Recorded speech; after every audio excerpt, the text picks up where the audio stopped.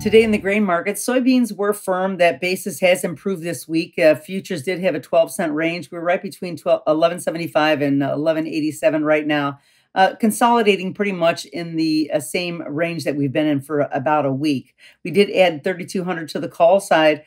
Certainly, the fence there for the highest open interest on the calls versus puts is the 1260 strike on the calls, 1160 strike on the puts. So that's come in a little bit. There has been some migration of options to that November contract, and that fence there is $12 or $13 on the call side and $11 on the put side. And the open interest is pretty much the same as the July right now. So there really is a big migration going on.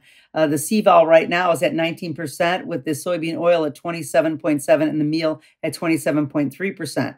Corn today was pretty steady, kind of trading on both sides of unchanged. The weather seems to be neutral, but the demand is good right now. We're really holding at that 450 area. Yeah, even though the commitment of traders is just showing the some of the money managers are adding to some of their bearish positions, but the market's still holding pretty strong right here. In the December contract, there is some migration of those options there. That fence is at $5 on the high side, $4 on the low side, and we're right in the middle. So the market's kind of like finding fair value right where we're at. CVAL for corn is at 29.5%.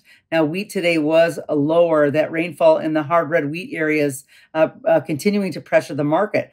That futures continue to slide. We're down 11 days now, $1.10 from the high. We got down to 608 and a quarter. We did bounce off it a little bit, but clearly the market is oversold right now. But traders are just not ready to jump back into the market. So, we'll see if as we get closer and closer to Wednesday, which is the USDA report, if maybe there could be a little bit of a shift in the market.